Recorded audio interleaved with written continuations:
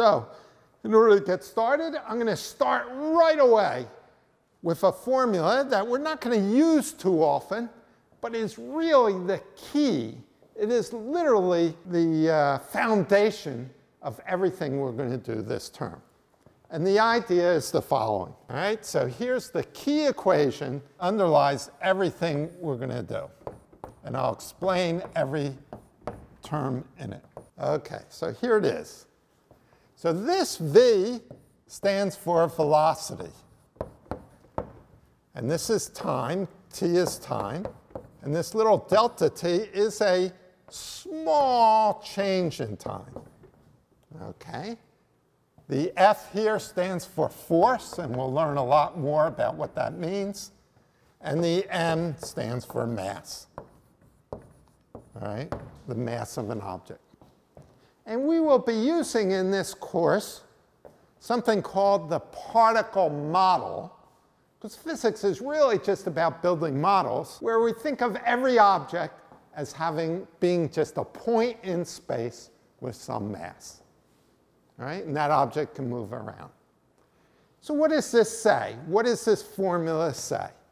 It says that the velocity after a little bit of time is exactly equal to what it was at an earlier time, slightly earlier time, plus something, the force divided by mass, times delta t, that changes that velocity. This is one way of writing Newton's second law. It may not look what you have seen, perhaps in high school. But really, this is far more useful, even though we're not going to use it very much in this course. The reason why this is useful is this is the foundation for almost all numerical calculations involving particles. It's the foundation for simulations of molecules in the air or molecules in a glass of water. It's the foundation for the simulation of planets going around the sun and asteroids going around the sun. It's the foundation for stars moving around galaxies. It's also the foundation for galaxies moving themselves. So this is a very important foundational law. What we will do is we'll take a limit where delta t gets smaller and smaller, and we'll write down what you probably have seen as the usual Newton's second law. So this is a starting point. Let's see what it means a little better. The first thing to notice is this law is about how velocity changes. This was a great innovation that Newton saw. It was his biggest insight. And that is, you need something, some interaction, some force, not to move a particle, but to change its motion, to change its velocity. That's what forces do. And that led to a completely different way of looking at motion. It is different than, for instance, what Aristotle thought. The Greeks, they all thought you needed forces just to keep an object in motion. But you don't. If you're out in the middle of outer space and you're moving with a certain velocity, you do not need anything to keep moving at that same velocity. You will just keep going. Why was that so hard to see? Because there are many forces on Earth that we don't recognize as forces so much. Mostly, those forces are frictional forces. But they really are forces. And they are the ones that cause objects to slow down and come to a stop. And that's why we need other forces to keep objects moving near the surface of the Earth.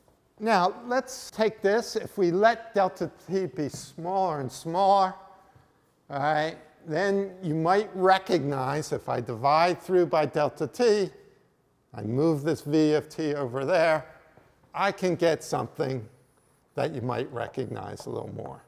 The acceleration is equal to f over n. All right, and this is basically v of t plus delta t minus v of t divided by delta t. All right? And then you take a limit like you may be learning about in calculus. This is called the acceleration. And again, like I said before, acceleration is the change in velocity divided by the change in time. So what forces do is cause acceleration. That's what they do directly. They do not cause velocity directly. It's acceleration.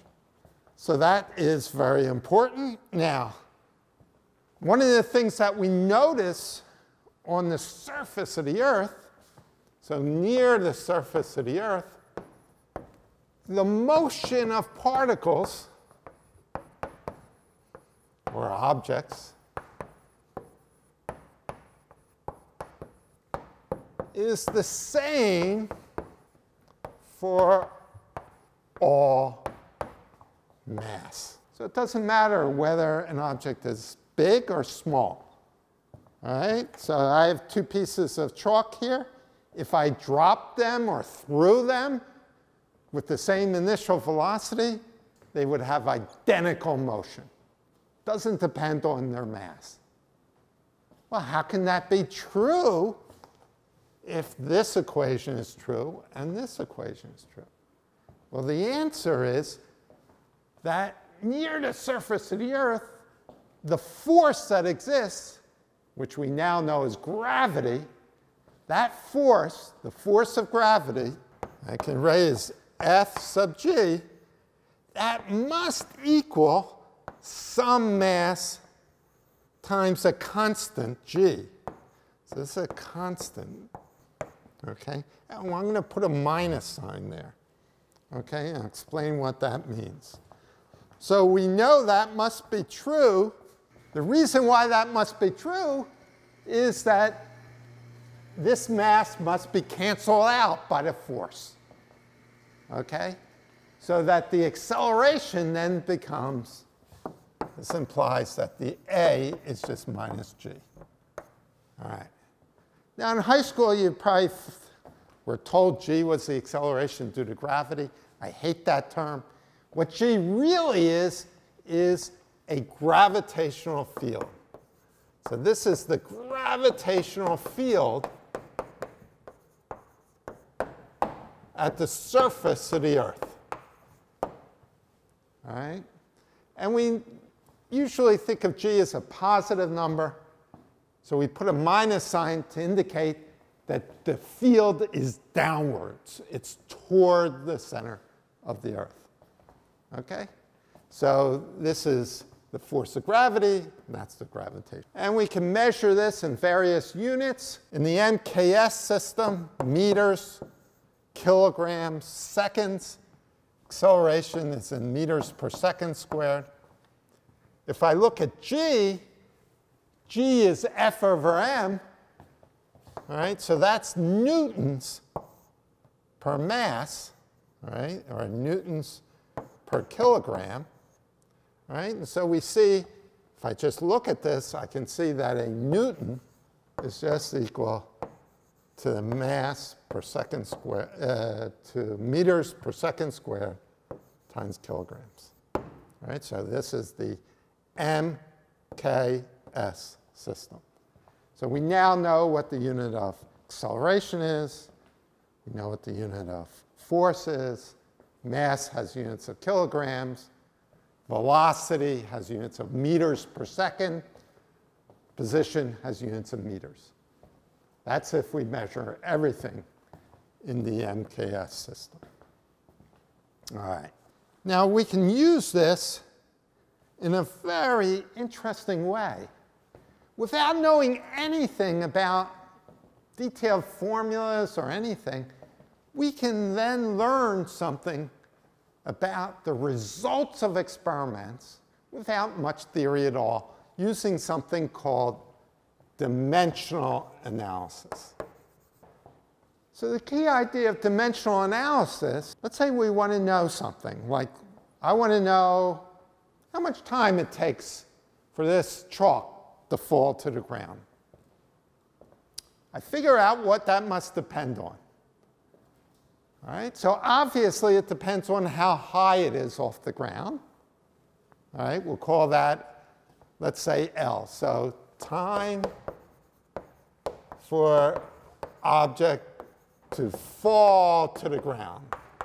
So we have an object here. Here's the ground. There's L. All right. Well, clearly, that time must depend on L. All right? It has to depend on how high it is off the ground. What else is it? What else could it depend on? Well, there's nothing else in the problem except G. We know that mass doesn't matter.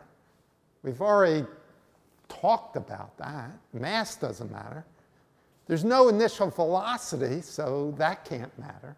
So the only thing that can matter is G. So how in the world am I going to get something that's in seconds based on something that's in a length? And then what else do we have? Actually, let's use meters here to indicate length. And then G is in meters per second squared, so I have meters divided by second squared. So how can I get this out of this? Well, the answer is pretty clear. I have to get this second squared on top, so it means I have to divide by G. And then I have to cancel these 2 meters. This is meters per second squared. So in order to cancel the meters, I have to put the length here.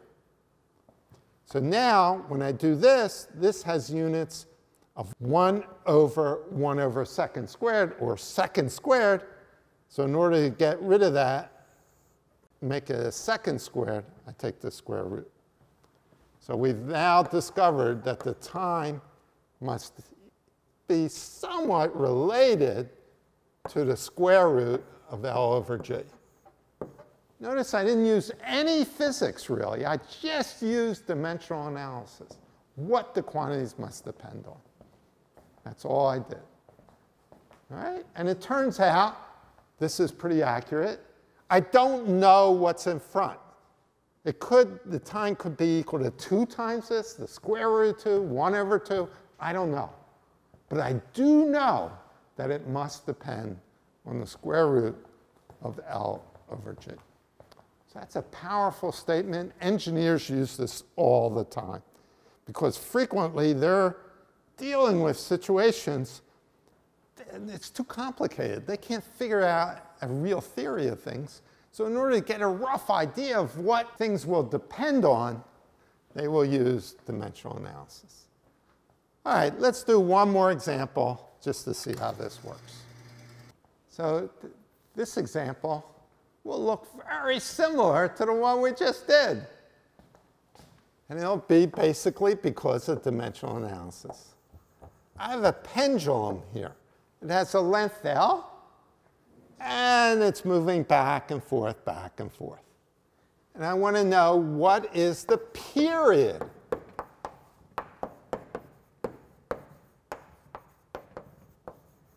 of oscillation.